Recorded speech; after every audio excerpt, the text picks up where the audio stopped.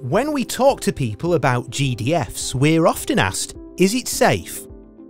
A GDF is designed to safely and securely dispose of nuclear waste deep underground, in line with an independently approved safety case. It works by putting together a combination of natural and engineered barriers between us and the waste. The first barrier.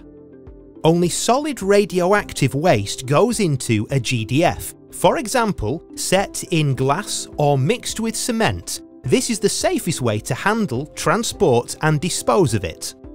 The second barrier. Solid waste would then be packaged and sealed into robust containers.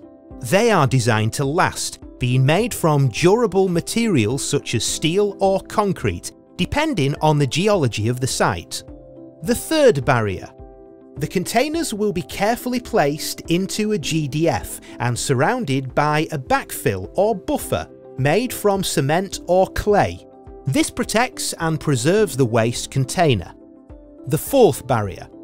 The whole unit will be placed beneath several hundreds of meters of rock that has remained stable for millions of years.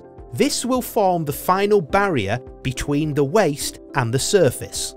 The barriers will degrade into the far future at different speeds so that the total barrier system covers the time necessary for the radiation levels to decay to levels that would not cause harm.